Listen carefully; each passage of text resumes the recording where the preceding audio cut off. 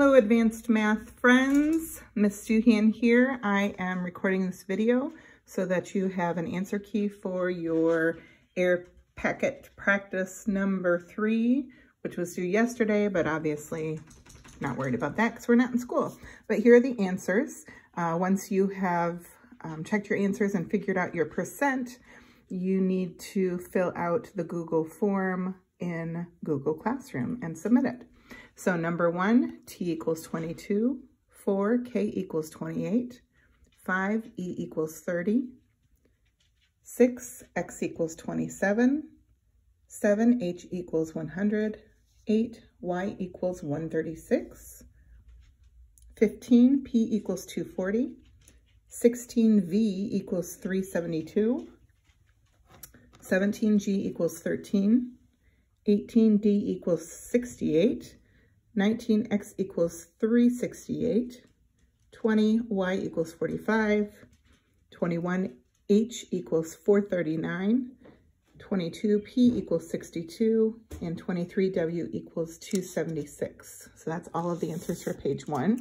And as always, if I have made a mistake, which wouldn't be surprising, please send me an email so that I can fix it. Page number 2, 3 is d equals 96. Number 4, h equals 13.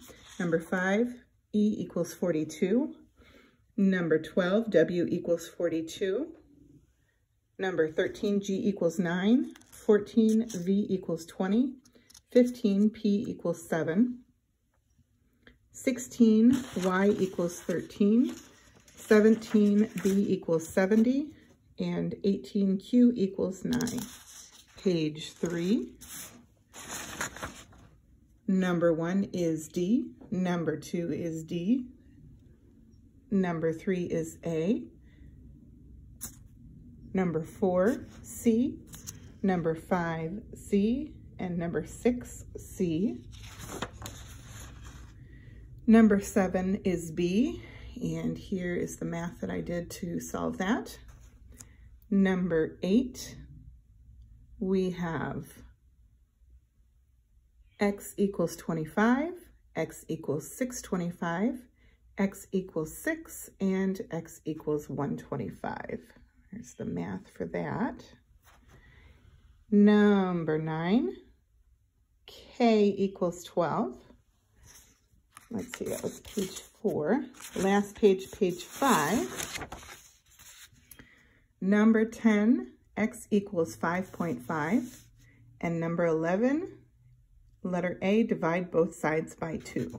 So we need to count up how many points this is worth. We have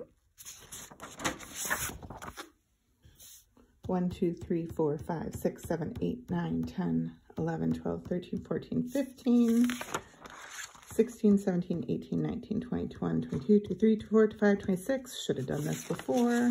27, 28, 29, 30, 31, 32, 33, 34, 35, 36, 37, 38, 39, and 40.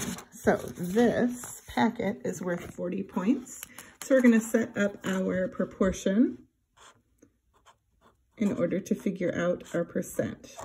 So you are going to put the number of problems you got correct over 40, and then you will cross multiply the number correct times 100, divide by 40 to get your percentage correct on this packet.